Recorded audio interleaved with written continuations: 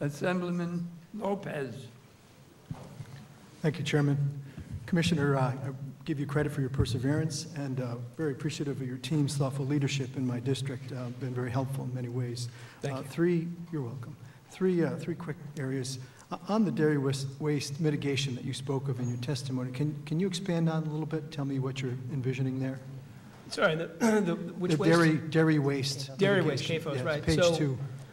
We, after many years of work with the ag community and in the environmental community as well, we put out a general permit this year for CAFOs, and that's meant to provide some certainty as to the steps that need to be taken by a CAFO to reduce discharges. It's a sort of a rare example of where you have all sides coming together and effectively coming up with a good permit and a good path forward to help.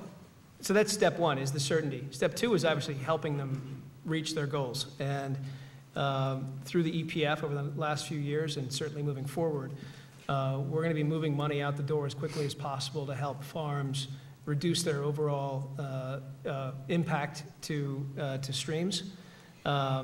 We have a very robust ag non-point source line that's been used extensively for this. That grant program will continue. I work very closely with Ag and Markets Commissioner Ball on it. And it's proved to be effective as we're sort of seeing the boom in milk production and yogurt production.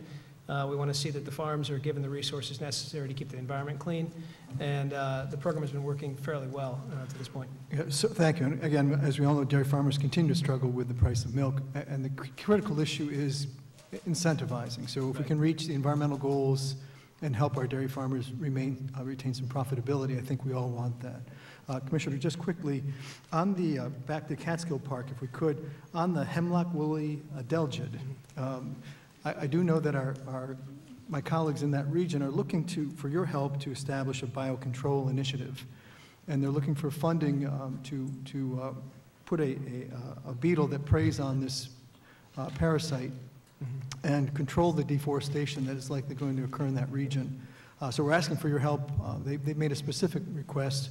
I know you have invasive species all over the place, but this particular one is mirroring what I saw with the gypsy moth episode years ago, deforesting the whole region. So just want to draw your attention to that. Lastly, we had some of our colleagues talk about rangers, access of rangers in the Adirondack Park. Catskill Park has needs for public safety. Yes. And just as a point of reference, I made recommendations in the past to look at access to forested lands for environmental thinning, other select harvest. I know you folks work at it aggressively, but my only premise is if we can find a way to manage it sustainably, perhaps we can also make sure it comes back to you for more foresters and for more rangers so that we can provide that safety and keep that resource moving. It has many benefits. So didn't know if you think you're at peak with that or if you think there might be some room to massage that. Well, I tell you, on the forest ranger side, we've worked hard over the last few years to replenish their force. We started out back in, I guess, 2013. We had 111 rangers. And now, as you know, we just got back-to-back classes. Last year, graduated a class. We have a class that started just yesterday.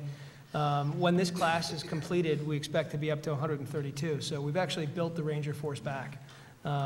We've done the same thing with the ECO force, same type of increase.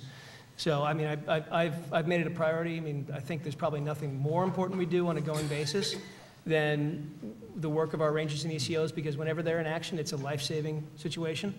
And we don't have time to think, we don't have time to plan, we have time to act only. Yeah. So we've been giving them everything they can. So my premise back to the forested lands and opening them up more aggressively is twofold. One, we can generate revenue to target to the department. Plus, if we move that product and we give local businesses access, there's a multiplier effect throughout the region. I fully agree with you. And in fact, the last couple of years, I think last year we actually hit a record on our harvesting from state forest lands. So we continue to increase those numbers and see better production out of our forests. Perfect. Thank you, Commissioner. Thank you.